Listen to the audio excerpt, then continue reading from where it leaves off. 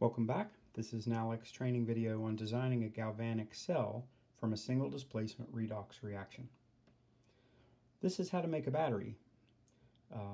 This is a simplified way of making a battery, but all your batteries, everything in your flashlight works like this.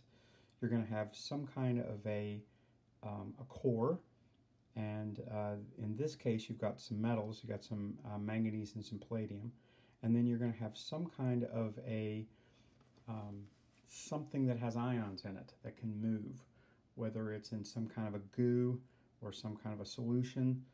Old-timey batteries used to have battery acid, and you poured acid in it. So you have to have some kind of solution so the ions can transfer. But really what you have is you've got a redox reaction. Remember, a redox reaction is throwing an electron. Something is giving it away electron and becoming more positive. That's called oxidation. Something is gaining an electron, becoming more negative, and that's called reduction. So we need to know what is losing electrons and what is gaining electrons. So start up here. Anything that is in its pure state, its elemental form, something you'd find on the periodic table, has an oxidation number of 0. So palladium metal here is 0, manganese metal is 0. Anything that is in a compound often will have charges involved. This is a non-metal metal, non-metal metal, so these are ionic compounds. Your chlorine is in group 7, so this is 2 negative 1s. So this has to balance with 2 negative 1s, so this is going to be a positive 2. Same thing here, this is 2 negative 1s, so this has to balance with 2 negative 1s. This is positive 2. So what you're going to see is you have manganese, and that manganese is a metal, so we're going to call it solid, and it is going to go to manganese ion, cation, with 2+, because we have it as 2+, and then you're going to have to balance that with the 2 electrons that it lost. Okay? It used to have those electrons, and now these electrons are being moved somewhere else. So this is one side of a balanced reaction, or one side of an oxidation-reduction reaction. And what's happening?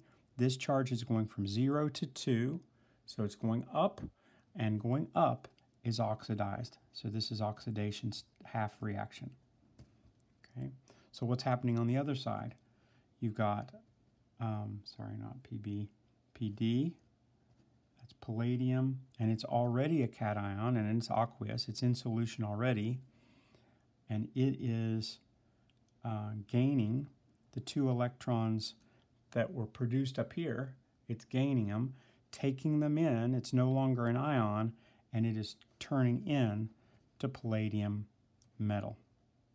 Okay, and this is going from 2+ down to 0, and so it's reduced in charge, so this is reduction. Okay, so basic overview. You've got a metal. It's neutral, and it's going to, for some reason of these guys, dump some of its metal into ions. All right, they're going to become positive. So as it becomes positive, you're going to end up making some electrons. These electrons are forced to go up through a wire that you can record, and then the electrons are going to come into this metal. The electrons are then going to dump into the solution that in this case has the palladium in it, and the electrons are going to join with the palladium and turn it into palladium metal. So this stuff that's floating around inside, the palladium ions, are going to stick to the rod of palladium and make it bigger. This is going to be eaten away. Eventually this will have holes in it, okay? Because this metal is going away and deteriorating into the ions that are being dumped into the fluid. And the ions that are in the fluid are going to be joined to the rod. So this rod is going to be gaining weight. This rod is going to be losing weight. Eventually you're going to have to change this out, because the battery will go dead when there's no more metal to dump into the liquid. You have to have some means to keep the charge regulated so that you have a circuit. So there needs to be some way to connect that. In my lab, I do things in a ghetto kind of way, very, very cheap way. I simply take a piece of paper towel, wet it in some kind of, like here, they're just using some chlorine, something that's in both sides. So I would just put this in some salt water and then just lay it over the edge, and the charge can be regulated and you'll get a circuit in a battery.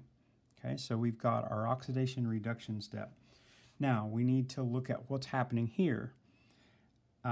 This is the oxidation occurs at the anode, okay? And the anode, this is the anode, so the anode is the rod where oxidation is occurring, okay? The cathode, both of these are called electrodes, but specifically the negative electrode is the anode and the positive electrode is the cathode.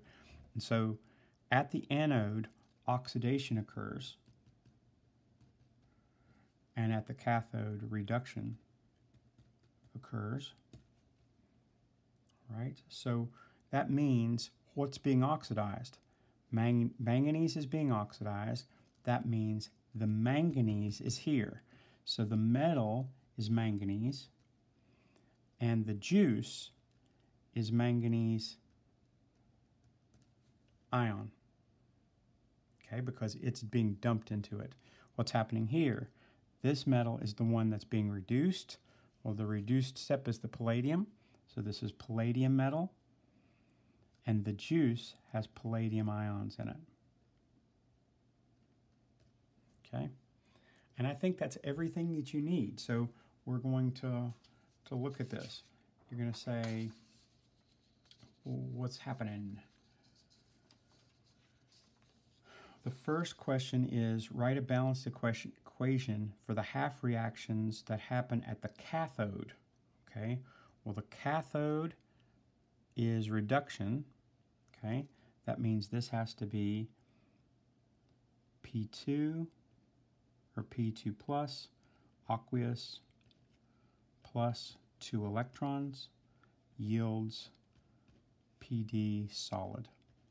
So that's what's happening at the anode, or I'm sorry, at the cathode on this side. Okay, what's happening at the anode, right? Well, what's happening at the anode is the other one, it's the oxidation step. So it's Mn solid going to Mn2 plus, which is aqueous, plus 2 electrons. Okay, of what substance is S1 made, or E1? Well, E1 is the metal that's being oxidized. Well, the metal that's being oxidized is magnesium. Of what substance is E2 made? Well, it's the metal that's being reduced. Okay, that it's getting stuff stuck to it, and that's the palladium. What's the chemical species in S1? Well, it's the juice made from this metal that's dropping into the solution. So it's the manganese 2 plus. And then what's the last one? This is going to be the other one. This is going to be the PD 2 plus. I hope that helps.